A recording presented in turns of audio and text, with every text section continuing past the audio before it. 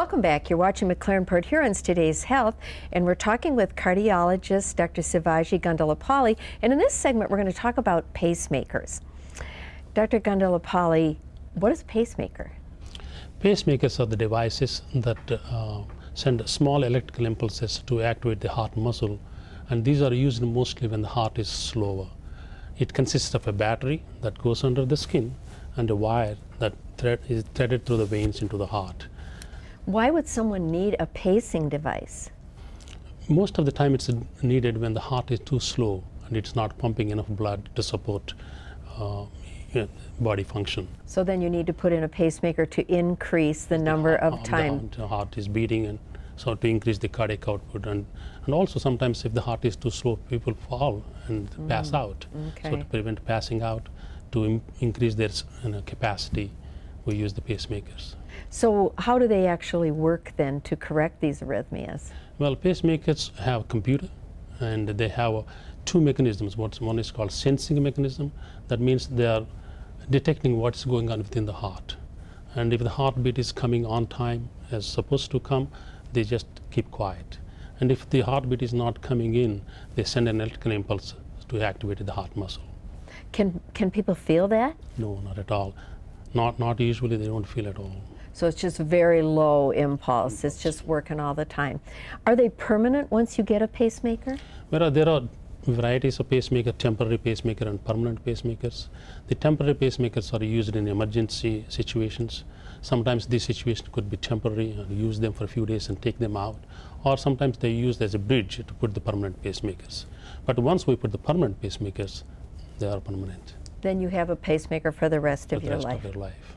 Unless sometimes we have to take them out if there's an infection or something. But if there's a need and you have a pacemaker, it's permanent. It's not going to be there. Are there different types of pacemakers? Well, yeah, there are pacemakers which stimulate only one chamber, the bottom chambers most of the time, or it could be dual chamber pacemakers where they activate both the top chamber and the bottom chambers of the heart to establish synchrony between the two of them. There are also what we call biventricular pacemakers. These are the special pacemakers where there is a wire in the right side of the heart and also on the left side of the heart, and to coordinate the synchronize the action of both the ventricles.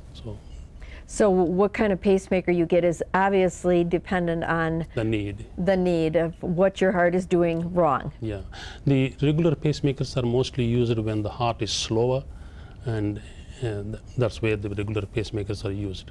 Whereas the biventricular pacemaker is when the heart muscle is weak and there is a dyssynchrony between the two chambers of the heart. That means most of these people have what we call left bundle branch block. And if you go back to the original pictures that I showed you, there is one bundle that supplies the left side of the heart, one bundle supplies the right side of the heart. If the left bundle is not working and it's taking longer time to activate the both bottom chambers of the heart, there could be dyssynchrony between the two of them. So we use these special pacemakers to bring back that synchrony. Okay, what is this? Yeah, this is the regular pacemaker where this is the battery that goes under the skin, and these are the wires that go through the venous system here into the right side of the heart. There could be one to the bottom of the heart, and the one could be the top of the heart. Sometimes it's only one, sometimes both of them are put in. These are the regular pacemakers. This is the picture of a defibrillator. This is for tachyarrhythmias. When the heart goes into tachyarrhythmias, or fast heartbeats coming from the bottom of the heart, and which could lead to cardiac arrest, these devices will detect when that happens, and they give a shock to make the heart back into regular rhythm. So that's a different type of device than these are mostly for the tachyarrhythmias from the bottom of the heart. These are more sicker patients who had previous heart attacks and scars, whereas the regular pacemakers are just to help with the slow heartbeats.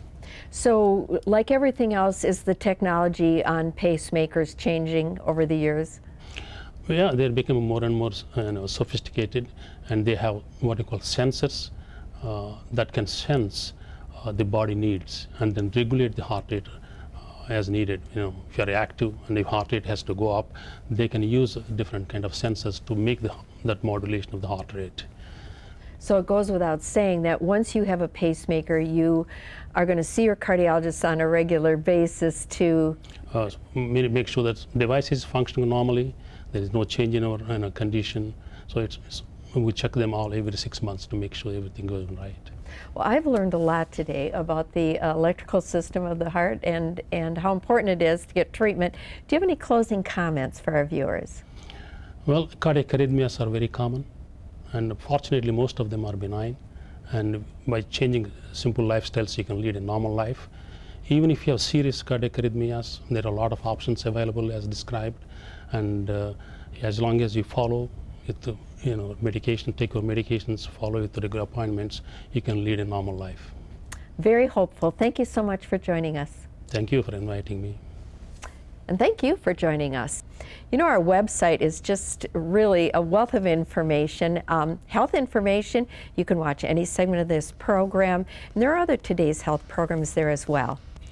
And that is mclaren.org/PHTH. We hope you join us again next week for Today's Health. Today's Health is brought to you by McLaren Port Huron.